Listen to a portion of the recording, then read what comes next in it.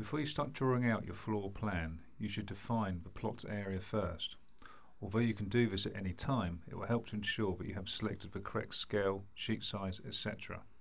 Start by turning on the grid display through the View menu. Click the Editing Tools icon in the vertical bar on the left and click the Miscellany folder in the catalogue on the right of the screen.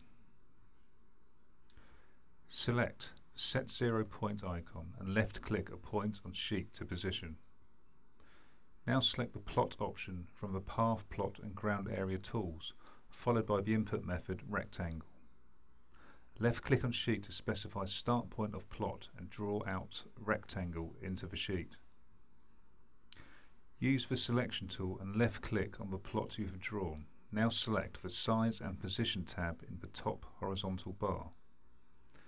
Untick the option for Maintain Proportions and click on the relevant graphic for changing the size. Enter 20 meters for the length and 15 meters for the width.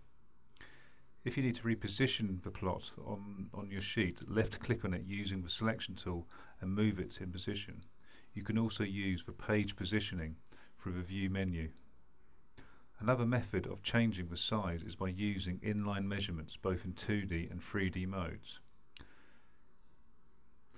Select Plot and click the inline measurement on left of border and enter value followed by return. You can repeat this for the other inline measurements shown at the bottom of the plot border. You can also activate the lock symbol to lock one of the ends when resizing. Enter 3D mode. You can also make these changes in the 3D mode using the same Size and Position tab or inline measurements.